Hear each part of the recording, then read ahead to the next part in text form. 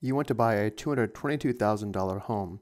You plan to pay 10% as a down payment and take out a 30-year loan for the rest. Part A, how much is the loan amount going to be? Well, because you are putting 10% down, the loan amount is going to be 90% of $222,000, since 100% minus 10% is 90%. So for part A, we have to find 90% of $222,000.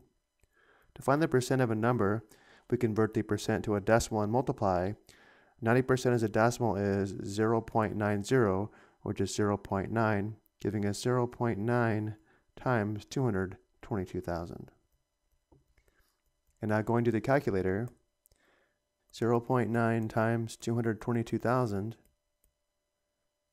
is 199,800.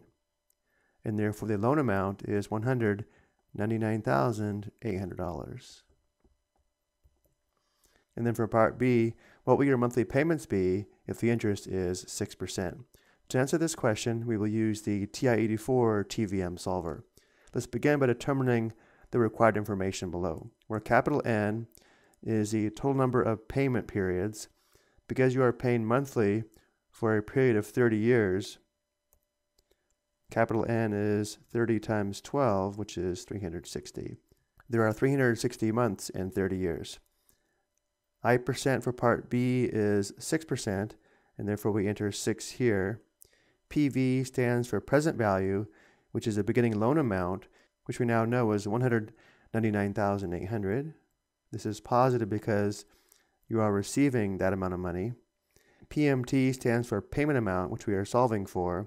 FV stands for future value, which is 0 because after 30 years, the loan is paid off and the balance is 0. And payments per year and compounds per year will both be 12 because you are paying monthly, and we assume the interest is compounded monthly. And we always leave the PMT option at the bottom set on end. And now we go to the calculator, and we press apps, enter, enter, and then enter the information. Capital N is 360, enter. I% is 6, enter. PV is 199,800. This is the present value. Enter. We are solving for the payment, so we'll come back to this row. Enter. Future value is 0. Enter. And payments per year and compounds per year are both 12. And notice how we do have PMT set on end. To solve for the monthly payment, we go up to the row for PMT or payment and press alpha enter.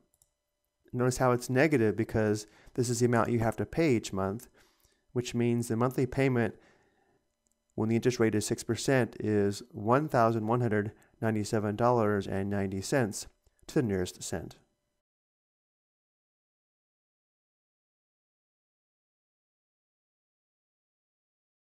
So using the solver, even though the PMT amount is negative, we do enter a positive value for part B for the monthly payments. And then for part C, what will your monthly payments be if the interest rate is 7%? To answer this question using the TVM solver, we simply change the 6% to 7%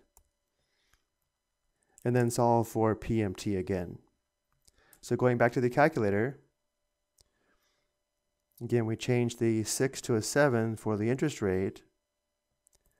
Everything else stays the same, and now we go down and solve for the payment again. So you go down to the payment row. The cursor does have to be in this row to solve for this, and then we press alpha enter. So if the interest rate changes to 7%, then the monthly payments are going to be $1,329.27.